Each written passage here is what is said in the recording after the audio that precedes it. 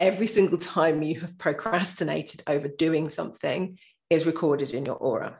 Now, the wonderful thing with EAM is you don't have to go back and find each and every single one. Yay! Because otherwise we're going to be here for thousands of years trying to figure them all out. The beautiful thing with this is you can actually group them all together. So you can ask your sway, how many times have I repeated that pattern of procrastination? Okay. So what we're going to do instead, you ask your sway, how many, I'll stand side on just so that you can see. So I would say, do I have a pattern of procrastination would be step one. This is truth now. Do I have a pattern of procrastinating? Oh God, I need to deal with that one. Okay. So step one, you'll ask the question. Step two, your body will respond.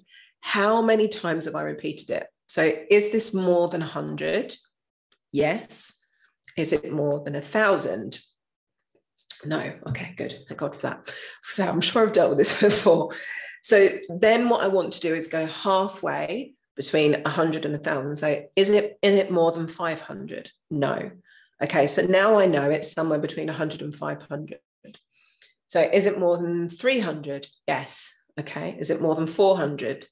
Yes. Is it more than 450? No. Okay, so now I know it's somewhere between 400 and 500. So basically you're playing a game of more than, less than, to give yourself a rough ballpark of how many times you've repeated this.